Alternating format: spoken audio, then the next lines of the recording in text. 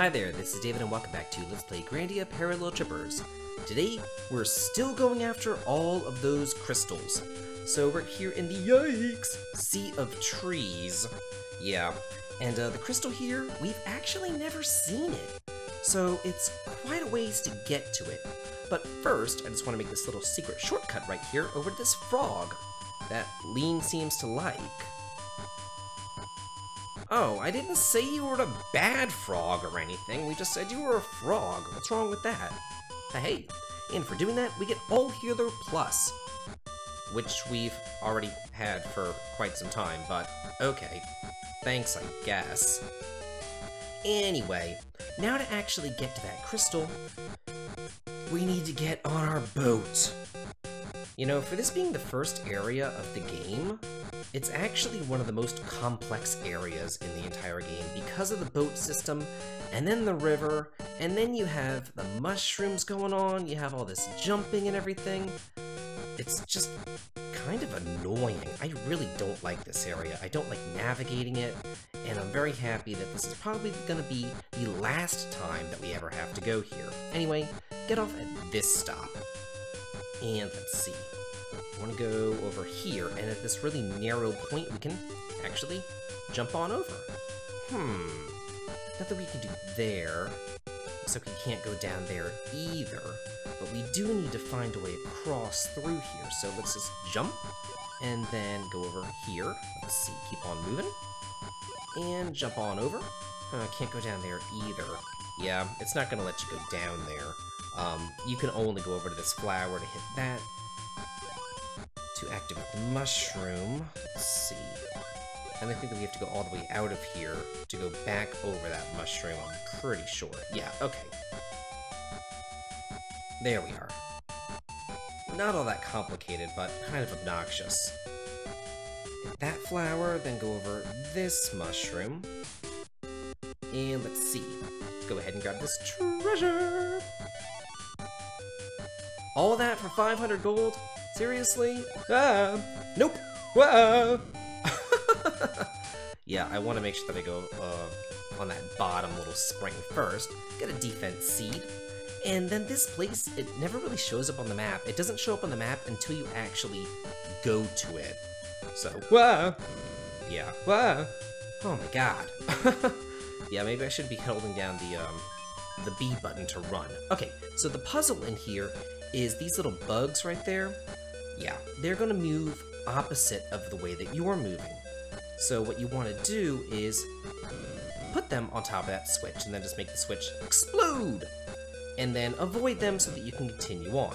This reminds me of hitting, there was something similar to this in Dragon Warrior 4, for those of you who have played it, but the nice thing here is that you can walk against the walls, and the monsters will still move.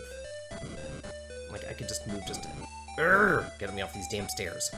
Okay, let's try this. So I'm gonna put myself in here, and then just continually move this way.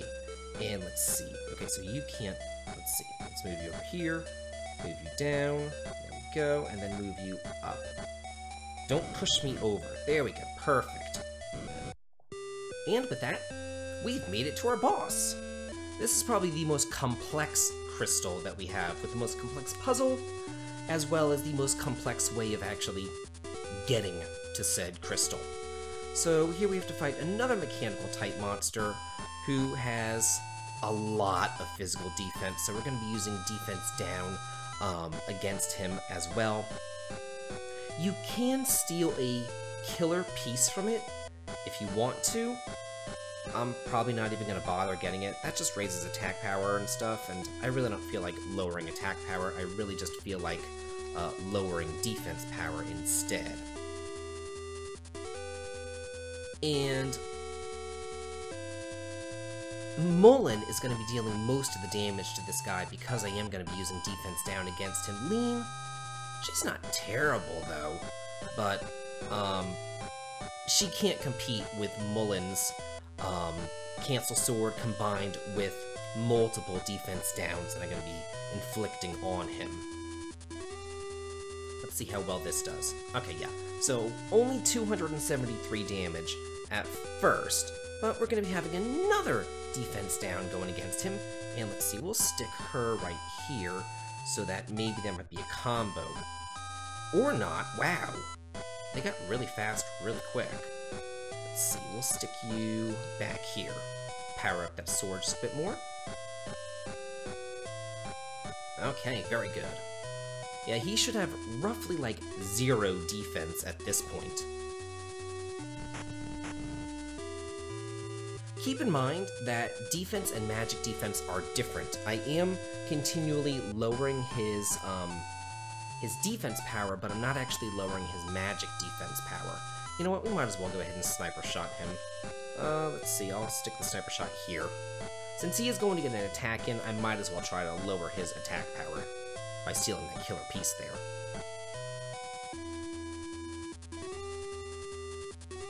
Hey, and it missed! Sweet!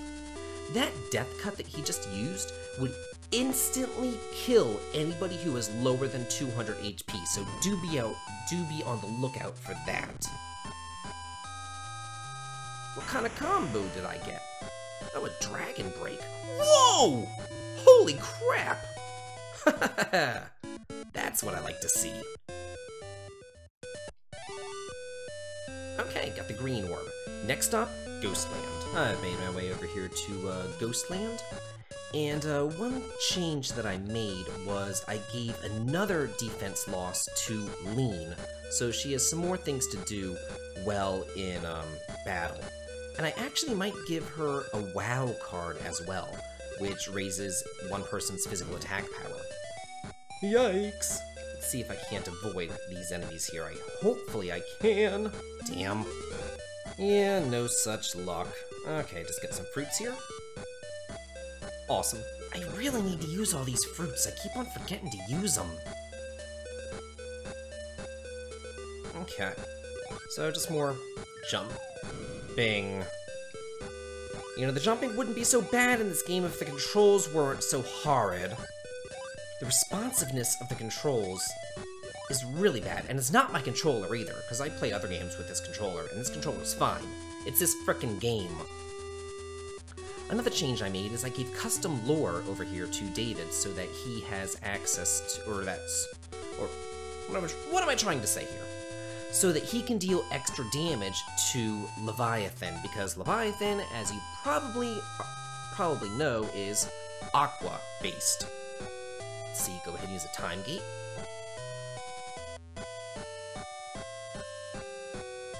Oh, not too bad. Yeah, for these being post-game bosses, like, they really don't pose a threat to you at all. It's so easy. I mean, they give you this time gate spell, which is so ridiculously overpowered. Without it, I'm sure it would be a lot harder, but honestly, I don't really feel like making things harder for myself than they have to be. It just is what it is.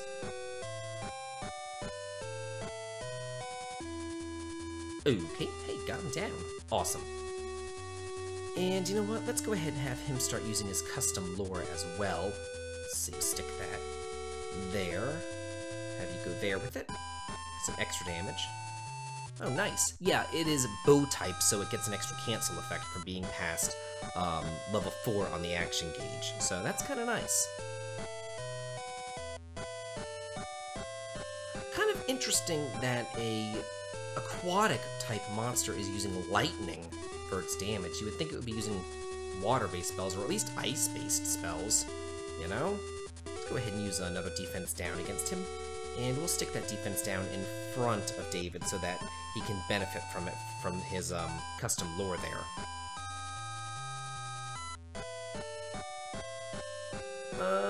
More than likely, after this custom lore, one more cancel sword, and he's been defense down twice, it should be fine. Whoa!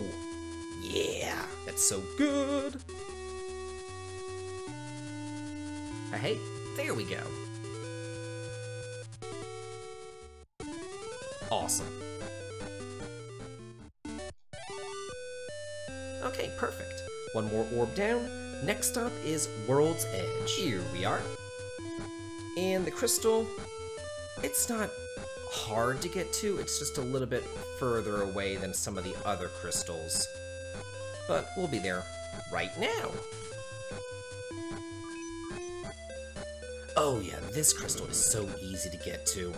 Yeah, it's like, hey, you can do this jumping and fight these monsters, or you can just take secret shortcuts. And I would much rather just take the shortcuts and not have to deal with any of the monsters there. If you care about filling up your database, like in seeing all the monsters in the game, hey, have at it. Personally, I don't care one iota about that. Anyway, this guy has a ton of defensive power. He is mechanical type, and most mechanical type monsters have tons of defense power, and magic isn't really all that effective against him. So we're going to be using defensive down with David as well as with Lean, and Mullen's going to be dealing most of the damage, because even if you have him defensed down pretty much all the way, bow type attacks really don't deal all that much damage to him for whatever reason. Let's see, we'll use a cancel sword. Yeah, we'll stick him right back here. Why not? That way he can benefit from the first defense down and don't have to wait forever and a day for him to actually attack. Yeah, and whenever he does attack you, he lowers all of your stats, which really sucks. But he's lowering David's stats and Lean's stats, and hopefully he keeps on doing that, because all they're going to be doing is casting defense down pretty much the entire fight, so that Mullen can deal the damage. I'm going to show you. I'm going to use a sniper shot against him to try to steal his accessory, and I'm going to show you why I don't want to attack with David. And you'll get to see how much damage he actually does with his bow. It's really pathetic. Yeah, 57 damage. It's like, why even bother when Mullen's dealing like 500 damage with a sword-based attack? And it could just be because... Okay, I want to cancel that attack. And it could just be because... what am I trying to say? Oh, because David's bow is so low? Even though he's been using bows the entire game, he's at like level 7 in his bows. And Mullen's is so high, but who knows? It could just be some sort of innate defense against bow-type attacks, too. I'm not entirely sure. Let's see, we use another defense down against him. Probably doesn't have all that much defense left. Yeah, he's at 1 defense, so I'm not going to worry about another defense down. I guess I'll use a sniper shot. I mean, there's nothing else for him to do. Why not? Not going to deal that much damage, but it's something. You don't have any physical attacks, so we'll use a burn flare. I don't think it's going to deal that much damage either, but it's something. Whoa! Wow! That sniper shot dealt a shit ton of damage. Yeah, it's amazing how much damage you could do whenever he has 0 defense. Hey, and with that we got the blue orb. Perfect. One more orb to go, and that's in the Sea of Tranquility. I've made my way to the Sea of Tranquility, and let's warp on over towards the dungeon. That's where I want to go. Closest spot to get to this crystal here. And it's just right on through. Here. Perfect. You can one-shot those guys with a burn flare, so yeah, this is an aquatic area. So this puzzle is a stair puzzle, although it's really not much of a puzzle considering that there's only one way to go in all of these stairwells, you know? It's kind of ridiculous. We get a full swing and a sniper shot. The full swing, I think, is new. It's an axe-based attack that deals damage to all enemies and it has a chance of canceling their actions. I don't really care about it, but it's there. And then in order to get to the boss, you have to just take these bottom stairs over and over and over again. Again, this really isn't any kind of maze or a puzzle at all. It's really simple. And we have yet another aquatic boss. Let's see, we're going to be using, we could use a custom lure against it. Why not? Let's go ahead and power it up a bit, though, before we have a defense down. But I want Lean to use Time Gate before defending down. Let's see, so let's go ahead and use that. It's so nice that you don't have to power up Time Gate. It's so nice that no matter what you do, it will always paralyze, like, everything. It's so good. Too bad we can't cancel his action. Whatever. Oh, look at that! An aquatic-type monster actually using an aquatic-type attack! What a concept! Who knew? Let's see how much custom lore does. Ooh! Wow, not half bad. And that's with no defense downs either.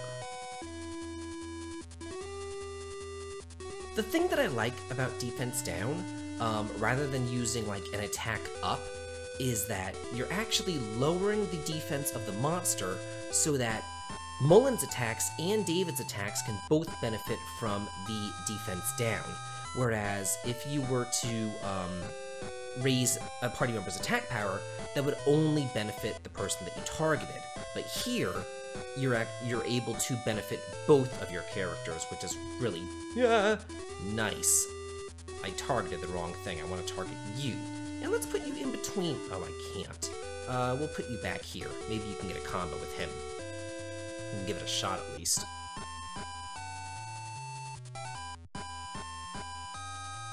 Yeah, and the really crappy damage from these enemies continues. It could also be because I have Satan rings equipped, but hey, whatever. That's a whole different story. Oh yeah, that's nice. Come on, Mullen, you should be able to take him out. How much HP? This guy probably doesn't have all that much HP left, so we'll just go ahead and use Burn Flare for good measure. Ooh, now we get a combo.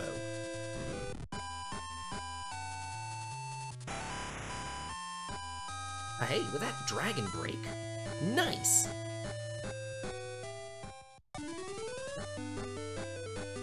Oh wow, level 9 with bows by the end of the game. That's just great. And with that, we have the Indigo Orb. But what can we do with all these orbs? Find out next time on Let's Play Grandia Parallel Trippers. This has been David. If you like this, please like, comment, and subscribe, and have a good day.